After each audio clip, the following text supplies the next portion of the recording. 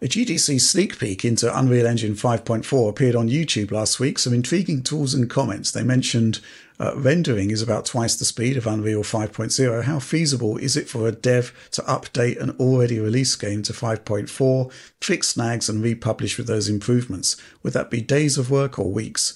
And how much impact would halving the rendering time specifically have on frame rates or pacing when those also depend on ray tracing, DLSS, and all sorts of other inputs?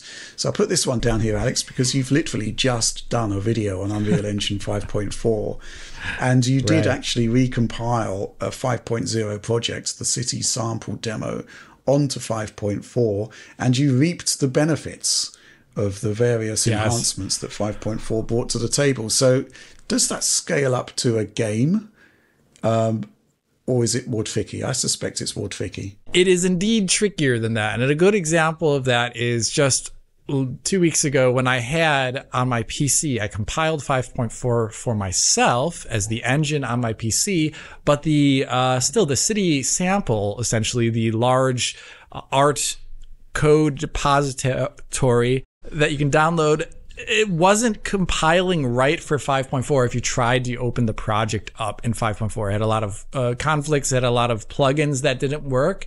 And so I couldn't finish off my initial video project idea of looking at 5.4 until, because I would have to spend a lot of time like looking through and seeing what the conflicts are. And I don't have time to do that as just like a normal person trying to make a 1 week video. The thing is, it took a lot of probably working hours behind the scene from Epic's side to prep the City Sample project to be working in Unreal Engine 5.4.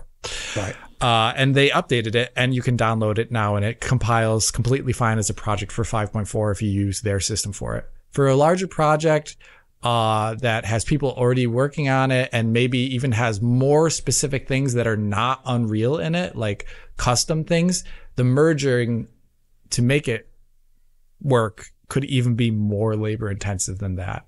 Then also you have to think about the fact that you have to like recertify the game. Is it worth it?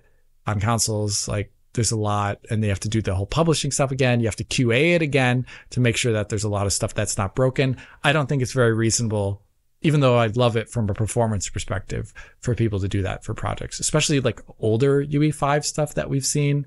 I've talked about a couple of them on the channel. Some of them have really rough aspects as a result of being earlier versions of UE5. Mm-hmm. Yeah. I mean, some projects will get updated, but you know, it's not a trivial undertaking, clearly.